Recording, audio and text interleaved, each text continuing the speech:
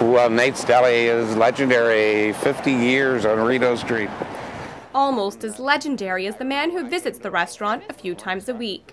Max Keeping was the face of CTV Ottawa. He anchored the news for 37 years. Good to see you. Great to see you. You know everybody here, it looks like. Oh, yeah, I think I eat at home maybe one night a week. That's it. So I know most of the restaurants in the city, and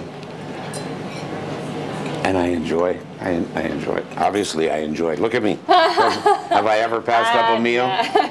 His favorite thing to eat off the menu, his own signature Max Keeping sandwich. Oh. You get roast beef, breast of turkey, Swiss cheese, Thousand Island dressing.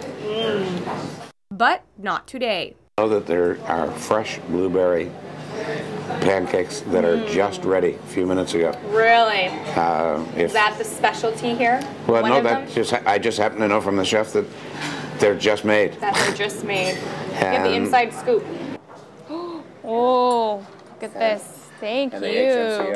And look at these portions. It's huge. I don't know if I'm going to be able to eat all this. Sure you can. There's no calories, okay? Right. So you retired from television, but not from retired. Everything else, right? I retired from the newscast, but I didn't retire from the community. Right. No, you haven't. And I think you need to find a new word for retire, because the people whom I meet that are retired from their job are usually busier than they were when they were working, and I certainly am. Max's days are filled with volunteering in the community and helping raise money for his charities. Oh, I'm stuffed. Those are delicious. What's up next on the agenda? Where are we headed? We're headed to it was the old Confederation High School, and I'm going to have a chance to talk about United Way.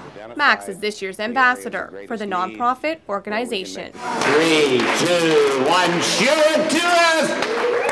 Let's get it started. Your goal this year. So where are we headed now? Now that your fundraising is done? I'm taking you to my hair salon. Hair salon? You're going to meet Giovanni. It's a little secret, You're going to meet Giovanni. Ooh, I'm excited. I know that I had curly hair, and then one day I had straight hair. Because you come here? Because Giovanni changed it. The story behind his straight hair, Max fell asleep in Giovanni's chair. We needed a new change with his natural curly hair. And ta-da, he loved it. The feedback was amazing. Everybody loved it in the city. Smart move. Now Max comes at least twice a week to get it styled. Thanks, have a great evening. Thank you. And now that he looks picture perfect, time for more public appearances. Melissa Lamb, CTV News.